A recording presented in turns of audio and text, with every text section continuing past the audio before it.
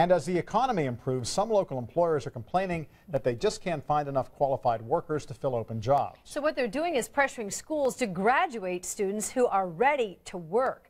Education reporter Rich Van Wyk takes us inside a Lawrence school in a program that appears to be working for students and employers.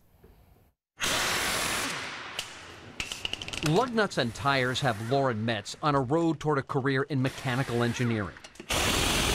Well, get my hands dirty pretty much every day. Around the corner, hands and minds are working to solve the comic complexities of a Rube Goldberg contraption students conceived and built. I'm just trying to figure out where like my career might go in engineering and just the basis of engineering.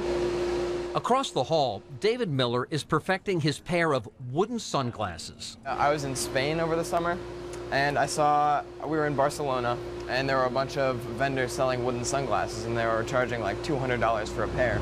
So the future industrial engineer decided to make his own. In this setting, I have just the resources available to me that I would in the professional world.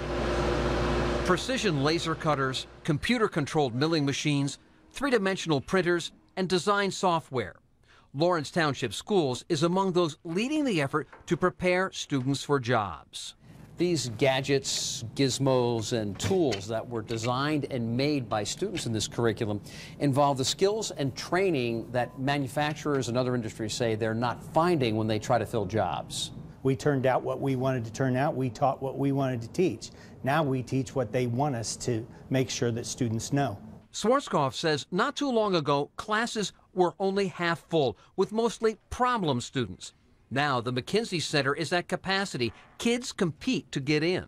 These are our problem-solving kids. These are our high-achieving students. These are the ones that go in a 2-year, 4-year degree programs and also capable of entering the world of work. Along with crucial career skills, students are learning confidence. I can make whatever I want to do happen. Hopeful words for employers desperate for skilled workers. Rich Van Wyk, Channel 13, Eyewitness News. The McKinsey Career Center says more than 8 out of 10 graduates go on to additional training or to college, and many others go directly to the workforce.